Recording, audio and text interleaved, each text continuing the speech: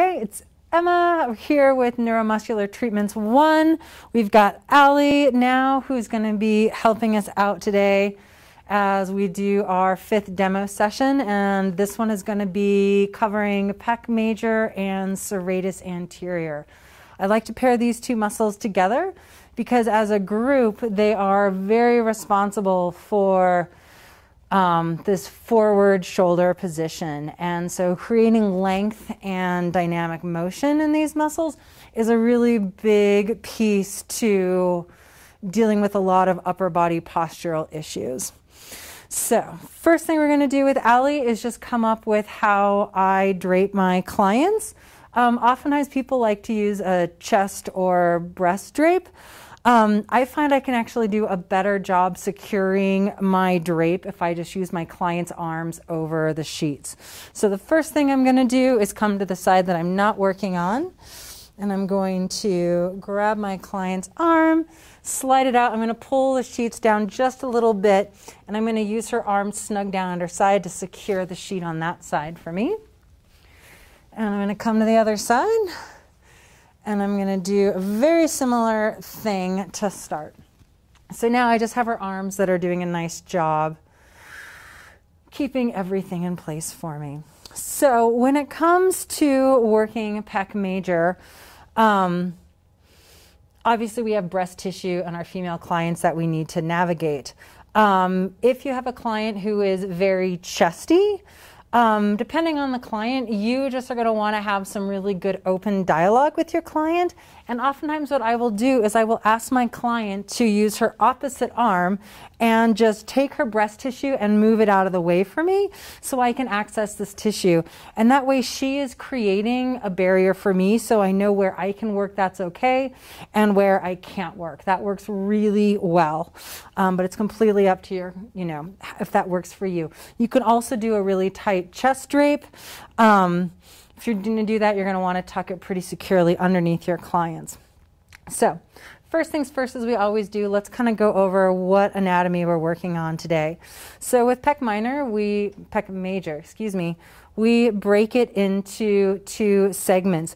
We've got the clavicular segment that's going to connect from the clavicle, and then we have the sternum and costal segments that are going to connect down the sternum and around those lower costal attachments and come up. So we've got our 2 planes, that clavicular segment and then the sternocostal segment, and they're all going to come in and attach on the anterior aspect of our humerus. So pretty big, massive muscle. Then we're going to come to our serratus anterior. First off, I'm just going to kind of adjust my drape. So I'm going to pull this down and tuck really securely underneath the side of Allie so I can access all this tissue. Serratus anterior is a muscle that attaches on the lateral body, on those ribs. It's going to go underneath the scapula and then connect to the medial border of the scapula on that inferior aspect. So if we were to look at a sandwich from the back, you have obviously skin. Underneath the skin, you're going to have infraspinatus. Then you're going to have the bone of the scapula. Deep to that, you're going to have subscapularis. And then right underneath that is where you're going to find serratus anterior. So serratus anterior, when it's short, it's going to bring the scapula and it's going to wrap it around the rib cage, creating this interior rotation. Whereas pec major, with its attachments here, whenever this muscle is tight, it's going to create this internal rotation as well as adduction of the humerus. So really big components in chronic upper cross syndrome type of patterns that we're going to see in our clients' bodies.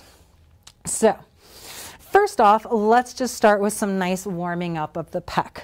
I, again, like to take control of my client's arm, just like we did with doing pec minor, tucking the sheet in there, and I'm really lazy, and I have a tendency to sit on my table a little bit and face my client.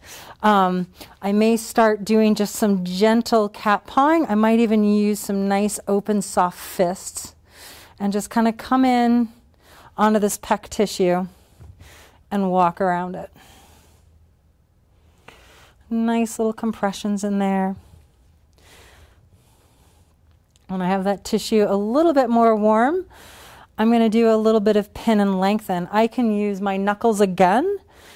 Nice little shaking of the arms, and then just taking her into a little bit of external rotation is just going to move that tissue underneath my knuckles. I could also do this with a broad forearm. Again, I'm not using my olecranon process.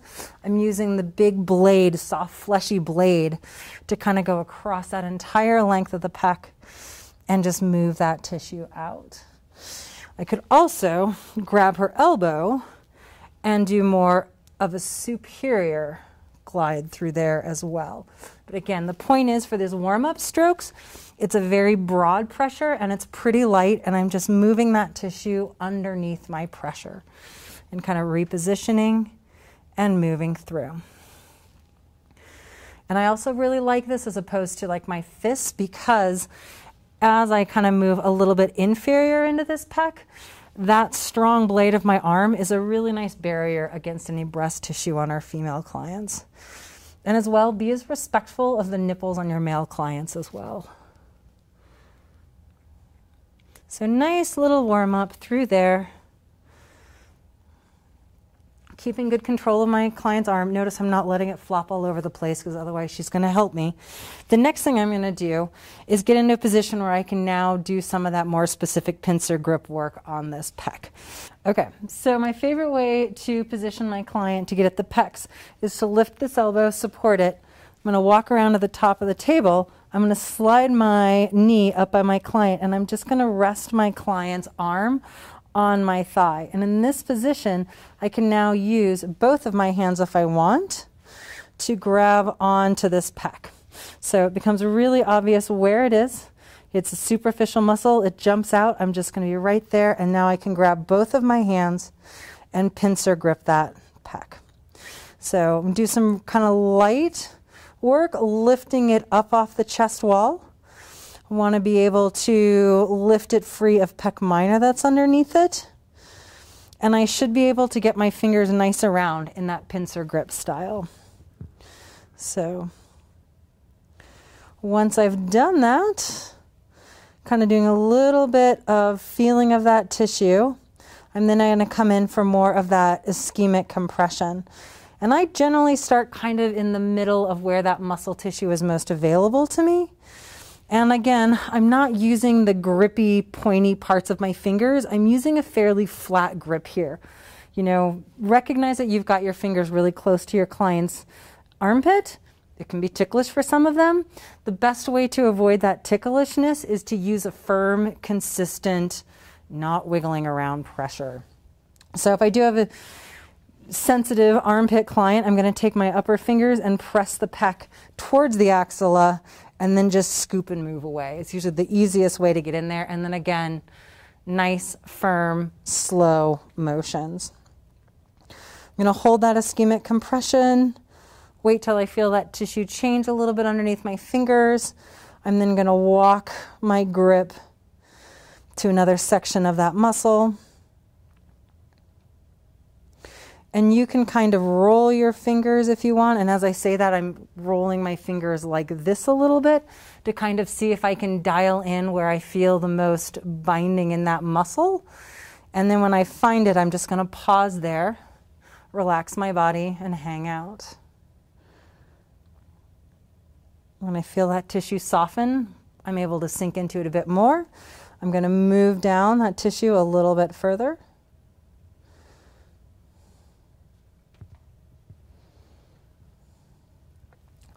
And I'm going to walk as far as my drape will allow. And the nice thing about pec major is the trigger points in this muscle are almost all in this superior part of the muscle belly. So it's okay that we can't access much of the rest of it. In some states, you can get permission to do breast massage. It's a little bit of an ordeal, but it is appropriate in some places. Okay, so done through all there. I'm going to come, I did not get these more superior aspects, so I'm going to come up here. The trick is here is making sure that you're independent of the deltoid. So you can kind of feel your deltoid and just make sure that you're inferior of that.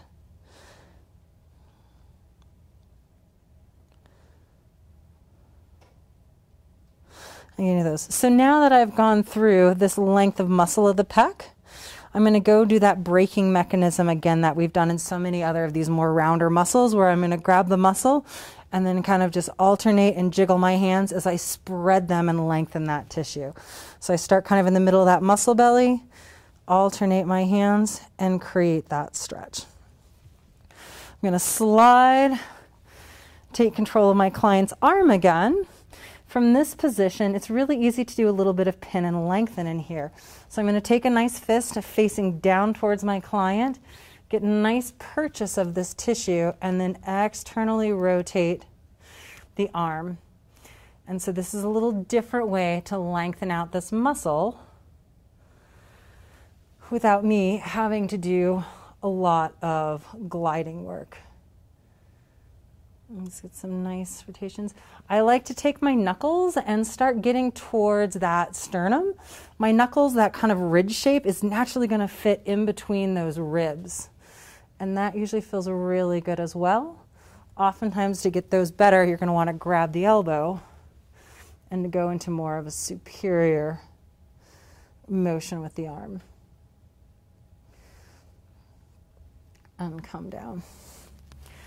Finally, with this guy, I'm going to want to do a little bit of lengthening work. If I can find my lotion around my microphone and a little bit of oil. Again, I like to use my fists. Again, so my knuckles are moving towards the midline of my client's body, and I can glide down that tissue, and I can increase that work by adding a little external rotation.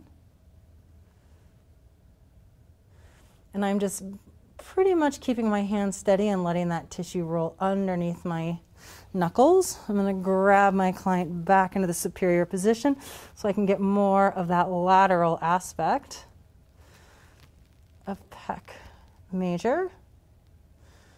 Nice and slow, just letting that tissue move.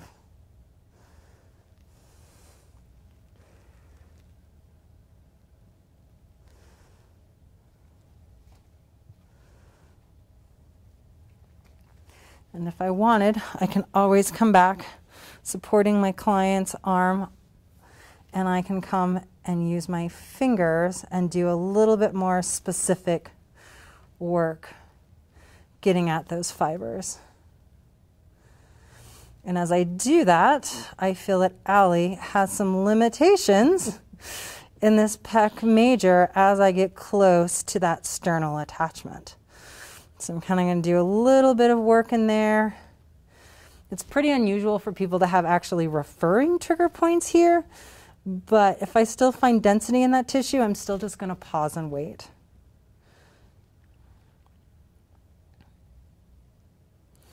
All right. So per normal, then the next thing we're going to do, so we've warmed up the tissue, we've individualized where this muscle is, very easy with pec major. We've done our ischemic compressions. We've done some work to return length to this muscle. Then now all we want to do is our little plus minuses to reset proprioception. So to do that, I'm going to return generally my client into a nice neutral position. I might even support the drape a little bit better. I'm going to come.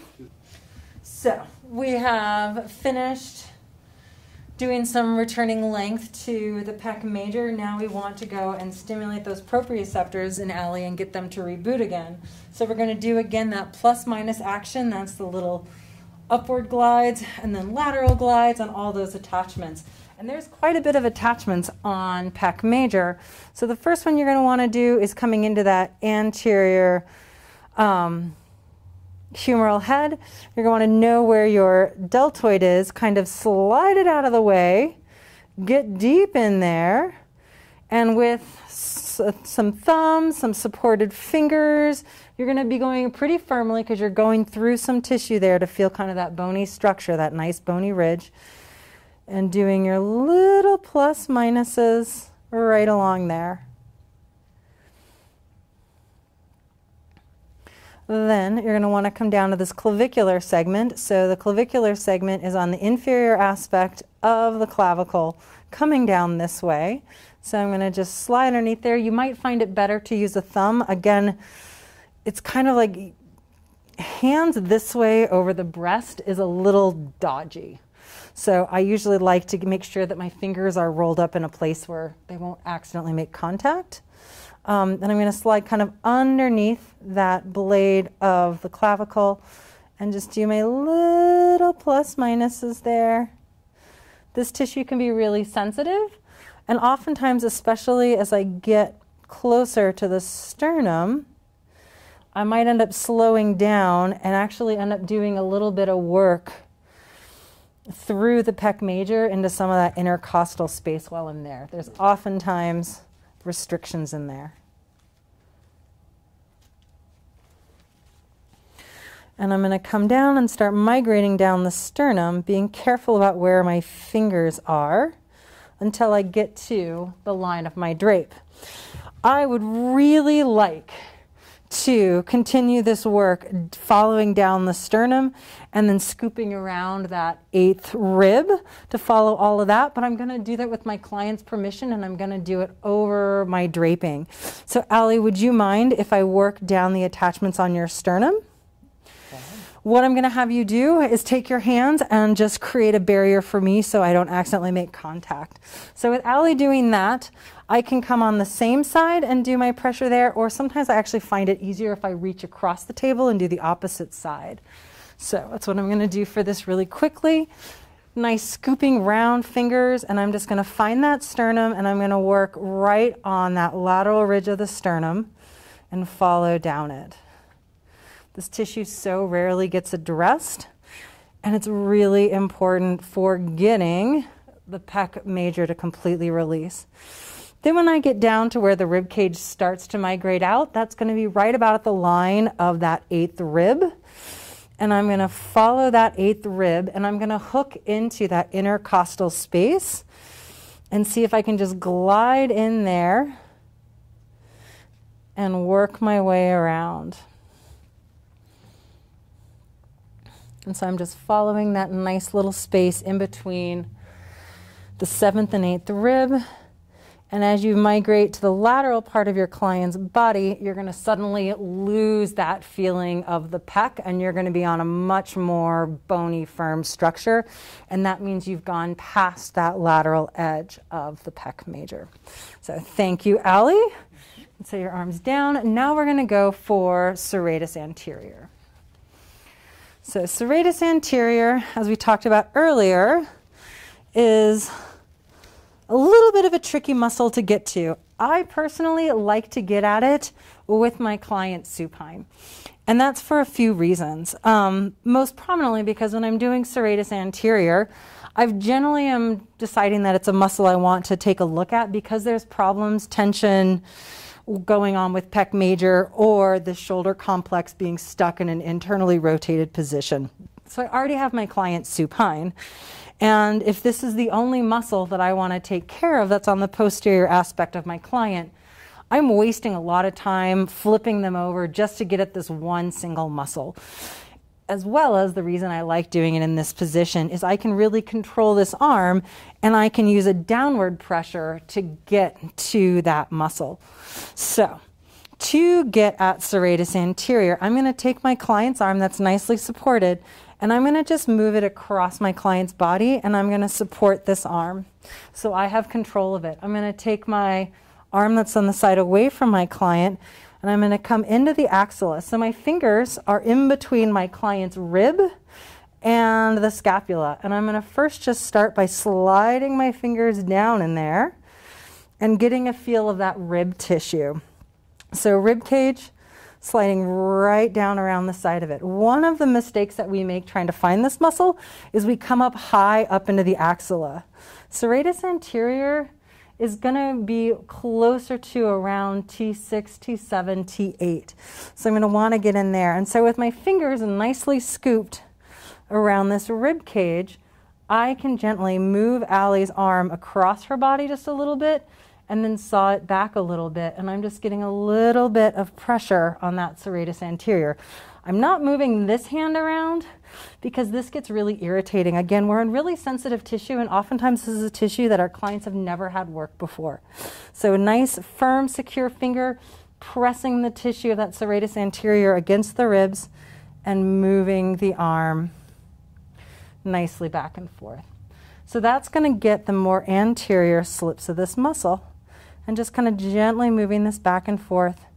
I'll reposition a few times and just migrate through this tissue. How does that feel, Allie? Feels good. You may get into a little bit of the lat.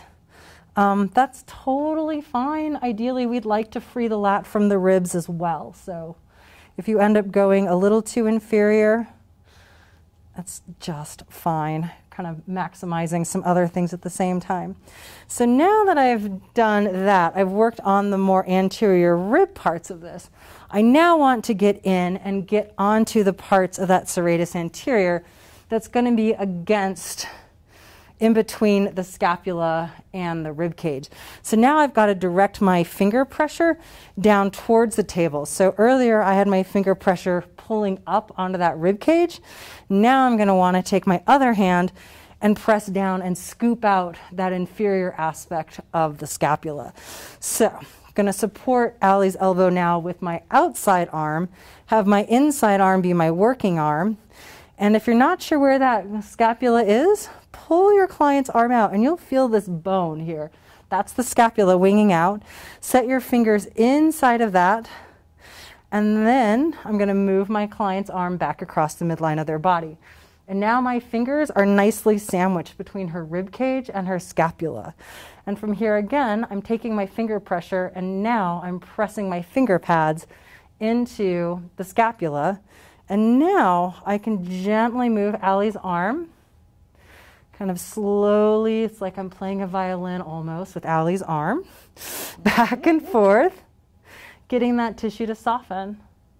And I'm going to reposition my fingers as I pull the elbow away from her midline and go back in there. Do some really nice gentle motion. This is another muscle group that doesn't get stimulated, doesn't get touched very often. And so usually a little is more. A little bit of very specific, thoughtful work is going to do more to change this tissue than doing a lot of aggressive or monkeying around sort of work. How does it feel, Allie? Good. Tender, but good. Yeah. And this is almost always tender in anybody, whether the tissue is abnormal or not. Again, just because it doesn't get direct contact very often. And then if you're here, if it's in what you need to do, you can always then rest your client's arm across their body and come down, and you've got this great access here to get at the lats if you wanted to do some work in the lats as well. But we'll take care of the lats in another little demo down the road.